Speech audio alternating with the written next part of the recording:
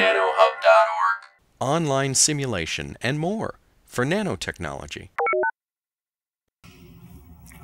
All right, this last section now, we're going to put everything all together. So you've learned a little bit about Rappture, you've learned a little bit about Matlab. Now I'm going to show you how to build a Matlab application that has a Rappture interface on it. So, suppose you already have a Matlab program that somebody else wrote, your advisor wrote. I wouldn't be surprised if he hands you a .m file tomorrow and says, here's the program, put it up on NanoHub, right? You might run it like this. If I had this fermi.m script, I could run matlab-no display-r fermi, and it might do all that stuff. Remember I showed you a few minutes ago, the disp function to display a prompt, input, all that stuff. So that's what this program is going to do. It's going to ask me to enter a Fermi level, and I'm going to type in 2.4, and it's going to tell me to enter the temperature, and I'm going to type in 77, and then it's going to run, and when it's all done, this program produces a file called out.dat that has all this data in it. So that's like the program that your advisor is going to give you, or your cell, whoever's in the next cubicle, that's the program they have. And what you want to do is take that program and turn it into a Rappture interface. If we do it in Rappture, it'll look like this, right? Instead of some 1970s looking thing like this, it'll have a nice graphical interface with some input controls and some curves, and you'll be able to plot multiple cases and all of that. And by the way, this example that we're going to be walking through is actually in the Rappture examples directory. If you look in NanoHub, in the Rappture project on NanoHub, you can find all these different examples. In fact, this Fermi example we do in all the languages. So if you want to see what the Fermi function looks in Python and how it looks in C language and Fortran, in this case we're looking at the version that's all in Matlab. So let's walk through it. If you go into that directory and you take a look at the fermi.m script, it looks like this. This is a standard kind of Matlab thing. It starts out with the disp function and the input function because you got to get a value in for EF. And then the disp and the input function for t, because you need a value for t. And then at the end of it, you can see it does some stuff in the middle, and at the bottom, it opens up the file and it writes out a bunch of stuff, and then it quits, right? So basically, the top is where it's getting all its input values, and the bottom was where it's writing out all the results, and in between, there's a little bit of physics. Just about any program that you look at, you can kind of see that way. So those first two lines are that number. These next two lines are that number, and this bottom part basically is sort of like the curve that you would get in Rappture, right? So there's sort of a one-to-one correspondence. Whenever I look at a program like this, it's always funny to me because usually about half the code in the program is related to the inputs and the outputs, right? People spend all the time trying to come up with fancy parsers and all their own plotting routines and all of that stuff, which is great if you guys like GUI programming. But if you just want to make a tool that works, you really want to focus all your effort on the middle part, which is where the physics is. So the little bit of code in the middle is where the action is, and you can really help Rappture use Rappture to take care of the rest of the stuff. All right, so that's what we're going to do. Suppose we go into the Rappture builder, and we want to do the same thing, that instead of using input and output and all that stuff, we'll go into Rappture, and we'll grab a number control off the left-hand side, drag and drop that into the input section. And if you look at the number, we can give it a label of ambient temperature, we can give it a nice description for the tooltip, a default value. Remember, everything should have a good default value. A number control in Rappture is like a double precision value, so I can set 297.5 degrees Kelvin. A number also has units. See the units of measurement right there. You can set the default units to be Kelvin, Fahrenheit, centigrade, whatever, and Rapture's smart about units. It knows that Kelvin and Fahrenheit and centigrade are all temperature. So it knows how to do units conversion. So you can say, well, I prefer Kelvin, but my user can type in whatever they want, whatever their favorite units are.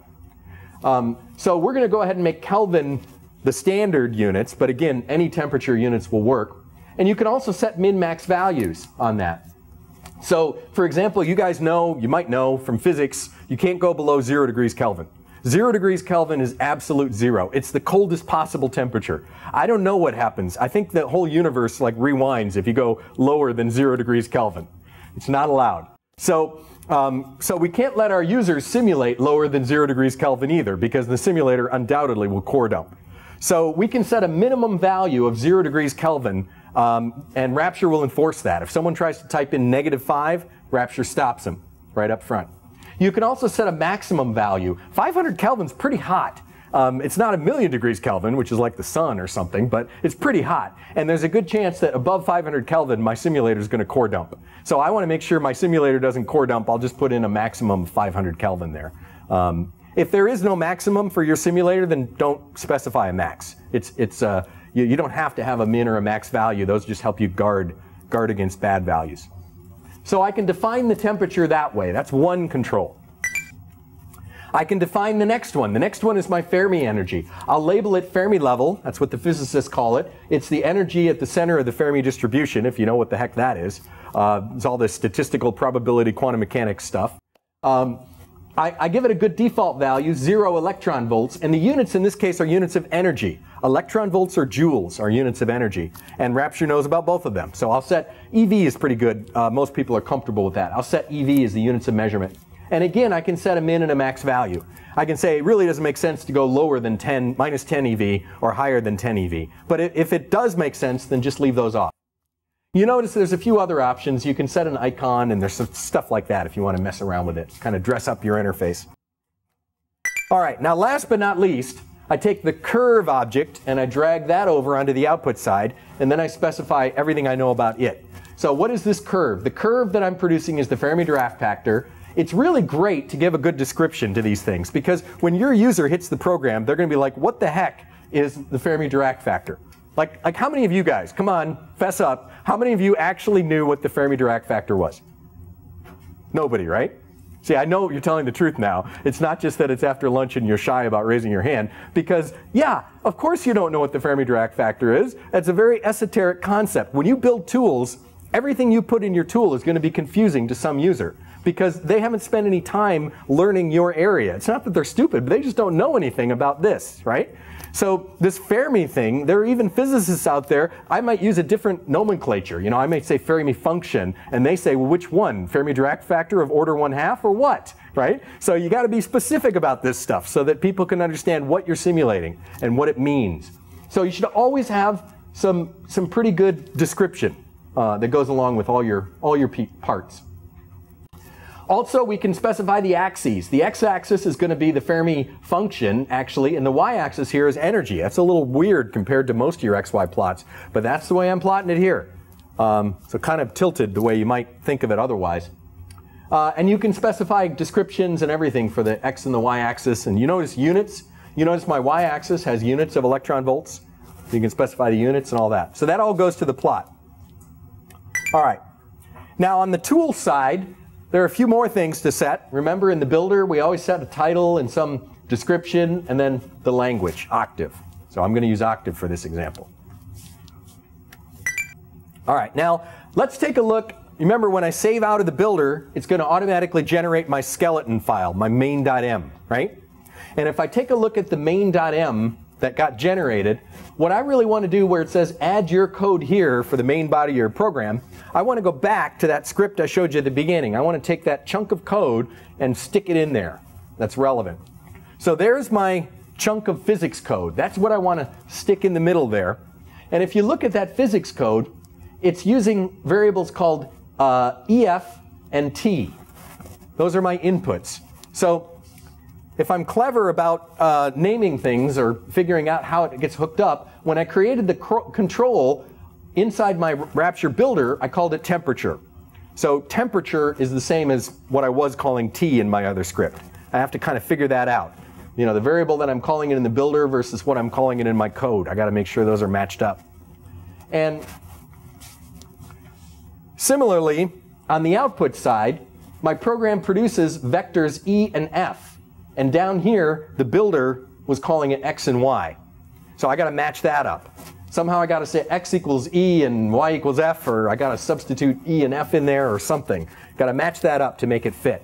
So if I take that code and stick it in the middle of my skeleton program, and if I change the variable names to match one place or the other to make it all match up, then everything will work. So this is the way I'm doing it here. I basically stuck the code in, and I renamed the t there to temperature, and I stuck in F and E on the XY data. And everything else then fits. Everything else will work. So now you remember how this works. I've got a tool.xml, and when I run Rappture, Rappture reads the tool.xml, and in this case, creates the two inputs, the temperature and the Fermi level. And when I click on simulate, it produces the driver file. Driver file's copy of the tool.xml, but it has the current values. It runs my code, which has the physics in there, and then produces a run file. And the run file has a curve in it, and you can see all the XY values in the curve. That's the data that I generated. So that's how it works, right? And then it plots it. And then it whisks that file away and stores it in your results directory, right? All right, one last thing I'll tell you before we get you going on your next lab assignment. Every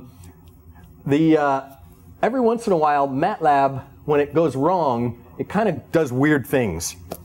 If something goes wrong inside your script, you might see it it'll like kind of hang here and kind of freeze, and you'll see something weird like the \A and the greater than or something weird like that.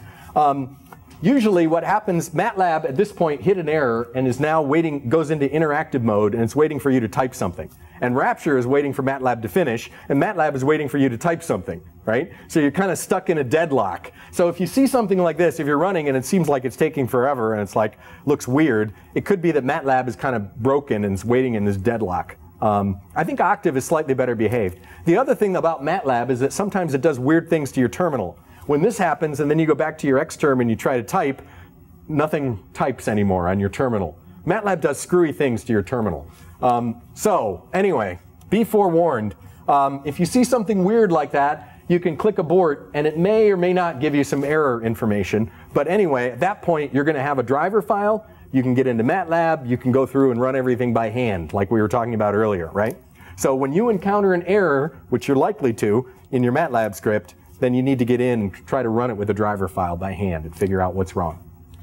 If you can get it to run properly with the driver file, just like this morning, then you're home free. Then you go back to Rappture and try it, and everything should work fine. If you want to run it by hand, when you have a driver file, make sure you say use Rappture, make sure you've got use Matlab or use Octave, and then you can type in something like this. You can type matlab-r, setting the variable in file equal to the driver file, comma main. This is sort of like the way Rappture would run it if you looked inside the tool.xml. Or you could fire up Matlab, you could set the variable in file equals to the name of the driver file, and then you could just run it by hand. Either way. But what we're trying to do is we're trying to set this in file equal to the driver file, and then we're trying to run the script. So if you need to debug, that's how you do it. In Octave, you'd do something similar. You'd say Octave and set the in file to the driver file and then keep going from there.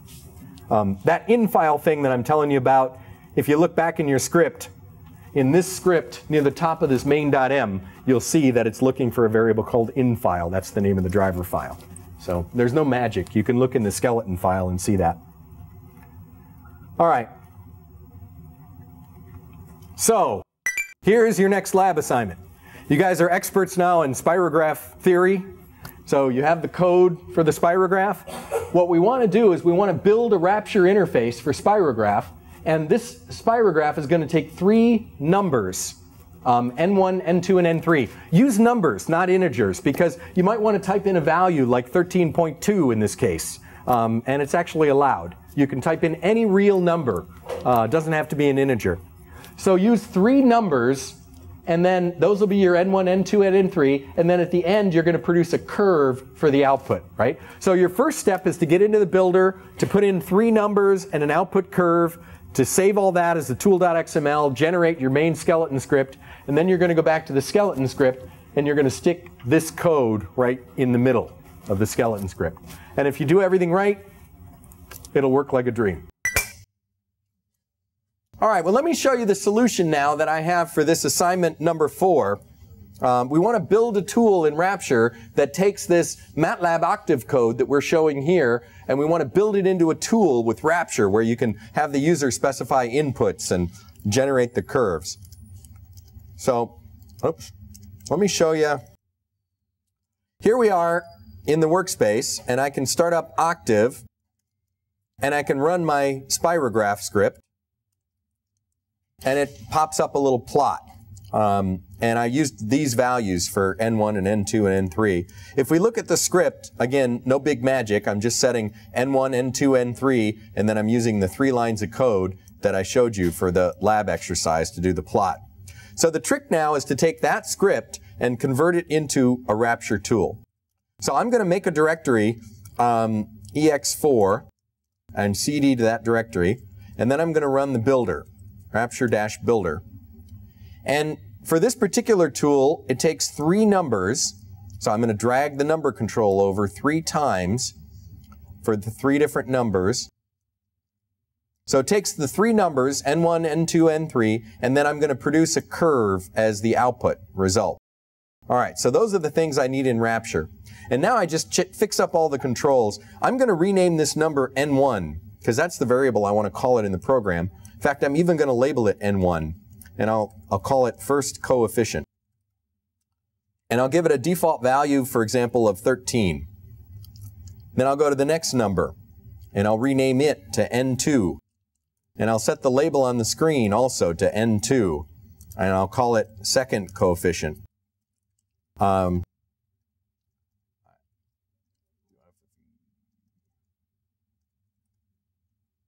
C-O-F-F-E-C-I-N-T. Okay. And then -6, and the third element, label N3, call it N3 on the screen, give it a number N3, that's the third coefficient, and give it a default value of 6, I guess, or something. And then on the output side, I'll call this one Z, and I'll give it a label Spirograph. And